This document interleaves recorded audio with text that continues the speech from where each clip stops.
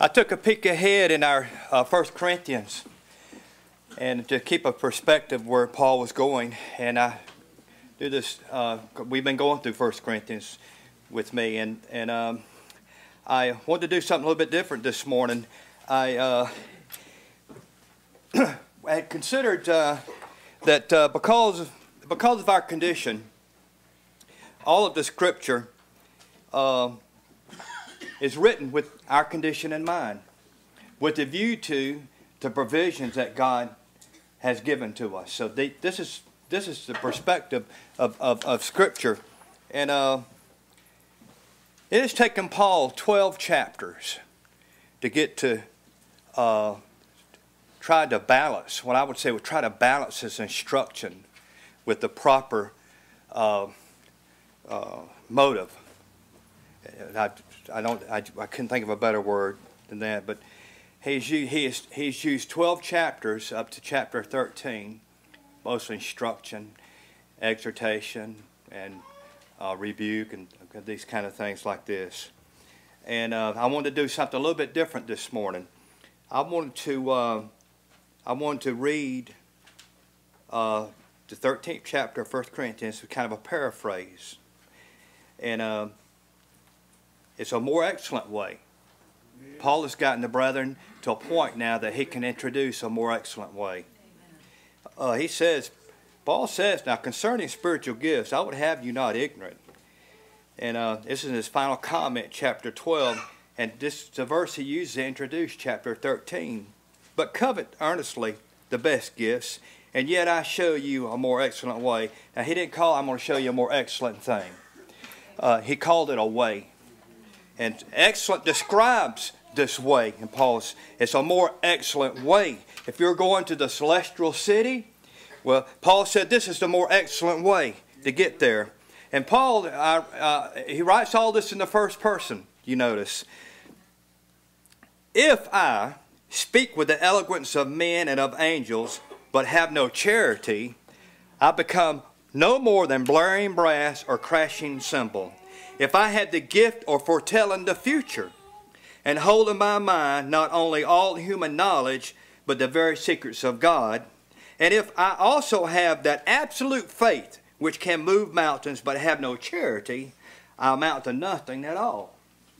If I dispose of all that I possess, yes, even if I give my own body to be burned, but have no charity, I have done precisely nothing. This affection of which I speak is slow to lose patience. It looks for a way of being constructive. It's not possessive. It is neither anxious to impress, nor does it cherish inflated ideas of its own importance. Charity acts courteous and respectful, and does not pursue selfish advantage. It is not easily offended. It is not touchy. It does not keep account or gloat over the wickedness of others. On the contrary, it is glad with all good men when truth prevails. Charity knows no limits to its endurance, no ends to its trust, no fading of its hope. It can outlast anything. In fact, the one thing that still stands when all else has fallen will be charity. As for prophecies, they will be fulfilled and done with. As for tongues, the need for them will disappear. As for knowledge, it will disappear or vanish into truth. For our knowledge is always incomplete, and our prophecy is always incomplete. But when the complete comes, that is the end of the incomplete. When I was a child, I talked and felt and thought like a child. Now that I'm a man, my childish speech and feelings and thought have no further significance to me. At present, we are men looking at a puzzling reflection in a mirror. The time will come when we shall see reality whole and face to face. At the present, I know, well, what I know is a little fraction of the truth. But the time will come when I will know it as fully as God knows me. At this time and in this place, we continue to have these three things: faith, hope, and charity. But the greatest of them is charity. Now, Paul is speaking of the charitable goodness of God. It belongs to God. And He's given it to us, and we've been partakers of this charitable goodness. Now, not a word is said after he leaves this chapter. He doesn't go into try to define in detail exactly what this means or how we go about doing this. He leaves it right there.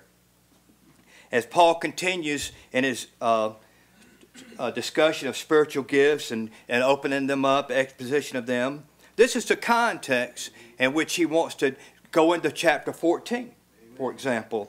And this is the context in which all the activities of God and His brethren and the people of God will do things in this frame of mind. The charitable goodness of God. Now, I was taken with the fact that we can have the knowledge of God, even the secrets of God. We can have all of them, but if I'm not going in the right direction with these things, if I have the wrong motive, for example, if I haven't been set in the proper direction, then it's absolutely meaningless. What will I do with all these things if I haven't been set in the charitable goodness of God? That's what kind of struck me out. And I said, I think I'll just kind of present this to the brethren this morning, because I was edified by this renewal of a new direction, or not a new direction, but a refreshment of this direction. Amen. This is a sobering word. And as we inch our way forward into kingdom God, we want to make sure that we progress in this. I know I do. And so I present this to you. And by the grace of God, we can. Paul is telling the brethren to continue in this. Okay, this is a tense in which I want you to continue in these things. That's the tense of this chapter, and so he beckons the brethren to continue in this way, and by the grace of God they can, and by the grace of God we can. And this is the way He does it. This is the way God wants us to do it. And it's by the charitable goodness of God. And the manner in which God brings salvation, you see, it demonstrates to us His charitable goodness. Okay, thank you, brethren. Amen.